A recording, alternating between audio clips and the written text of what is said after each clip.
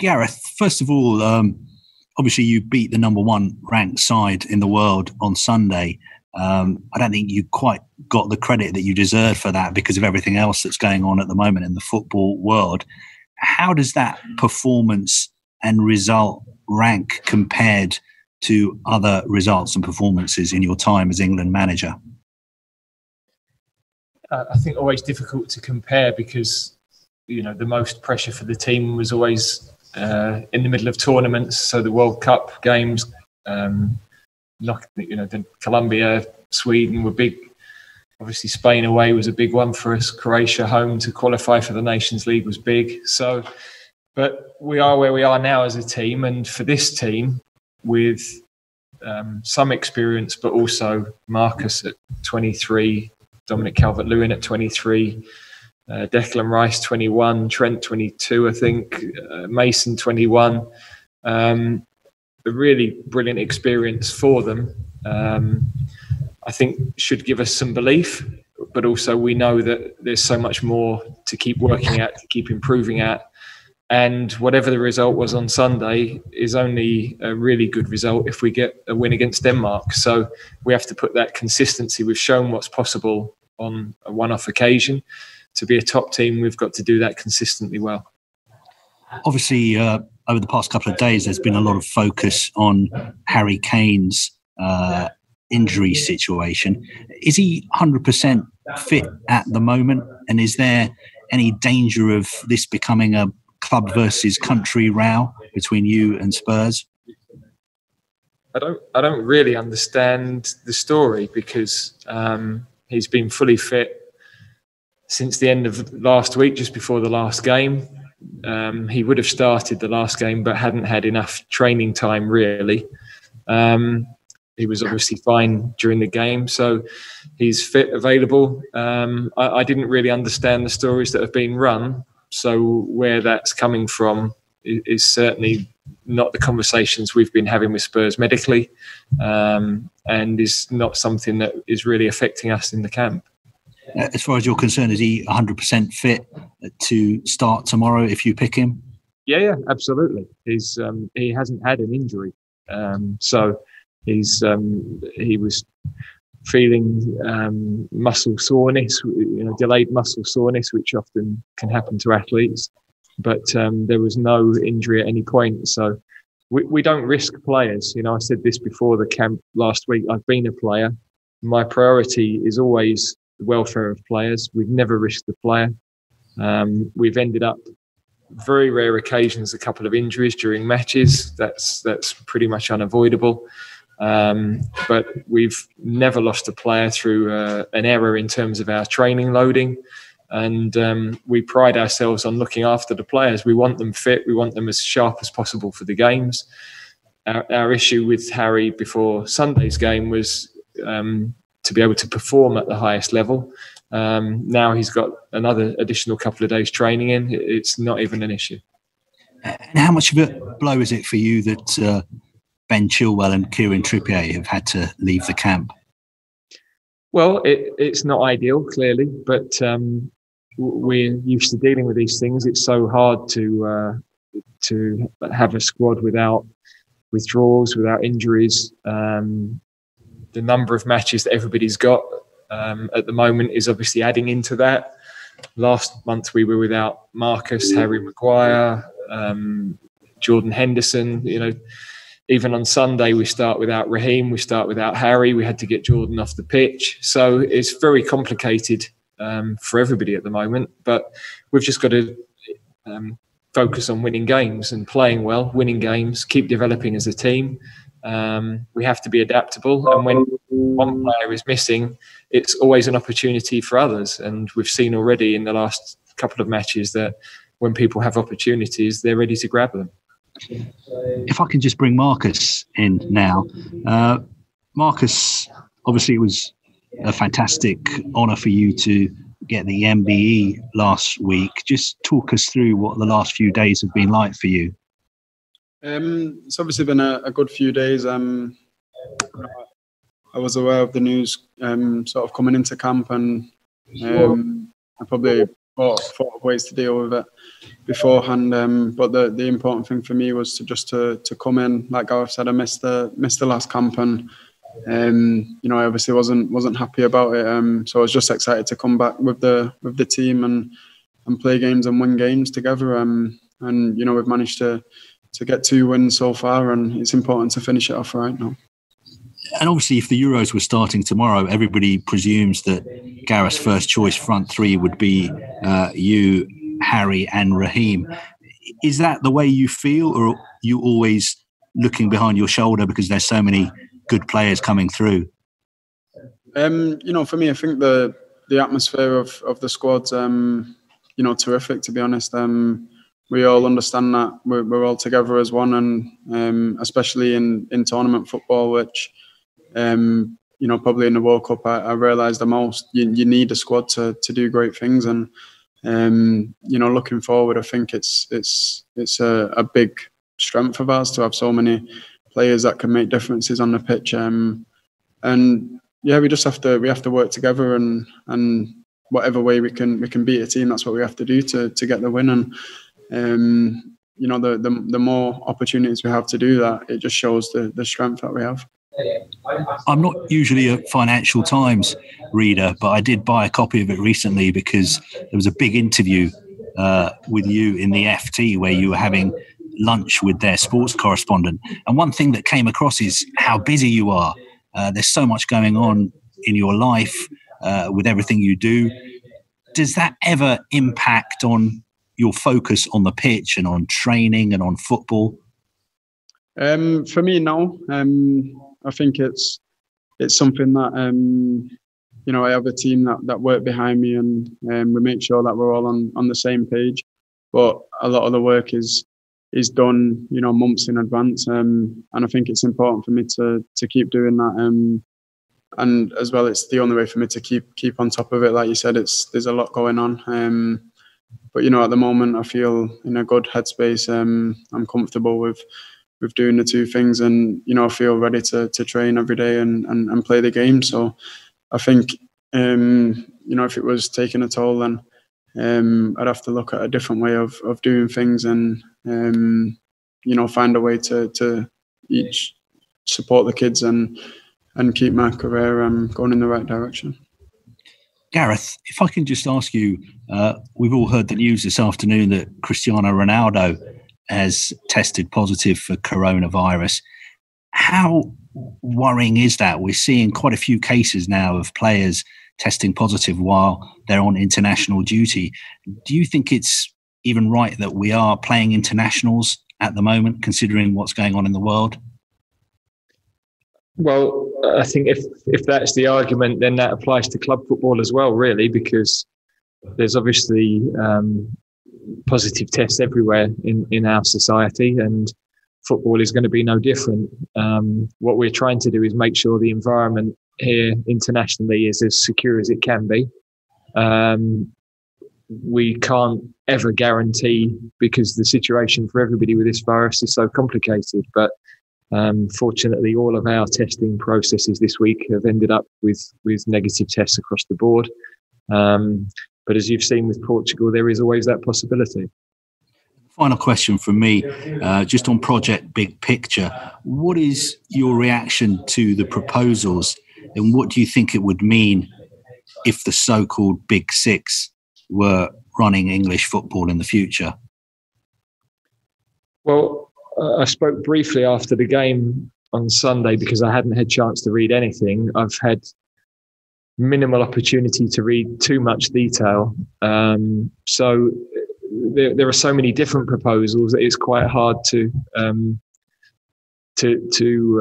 articulate at the moment. I need some time once we finish these camps. At the moment, the days are full with studying the opposition, preparing the team, preparing the coaching sessions. So the television in my hotel room hasn't even been switched on for the last 7 days. That's just the way it is. These camps are so intense. I know there's a big story out there. It's not clear to me who's proposing it or what all the implications are. I've read some things that seem quite good common sense and others that seem a bit left field. So but I can't give you a considered opinion because I haven't really had the time to study it all. Thank you. Thanks, Gareth. Next, we go to Kerry Brown from BeanymanSports. Sorry, you're on mute, Kerry. Sorry. Hello, Gareth. Just following up on Project Big Picture, Greg Clark your chair has given a statement, and he said that as soon as it became clear that the principal aim of these discussions became the concentration of power and wealth in the hands of a few clubs with a breakaway league mooted as a threat, I of course discontinued my involvement to look towards building a common consensus. Is that what you want to find, a common consensus in football? I think that's a matter for our hierarchy at the FA, for the Premier League, for the EFL to discuss. I don't really know enough about it all. I wasn't aware the chairman was involved. So that, yeah, I'm England manager. Others run the FA, and the two things are integrated, but in many ways separate. And that sounds to me like governance. We're performance here, and we've got to prepare for performance. Thank you. And if I could have a question to Marcus Rashford as well. Marcus, Donald Trump today has mocked the NBA finals dropping in revenue and saying it's because of the athletes' stance for Black Lives Matter, for anti-racism, for equality. So I wonder what kind of message, and if you've thought of what message it will send when you take a knee in Buckingham Palace and are recognised by Her Majesty for what you've achieved, what message that image will send to the world? For me, a lot of things have started from speaking out on things that I believe in, and it'll of course be a proud moment for me and for my family. But to be honest with you, I'm just happy that we've managed to help as many kids as we've helped so far, and I'm just pleased with that, and I'm looking to just take the next steps going forward and helping more people. Thanks, Gary. Do you have any further questions?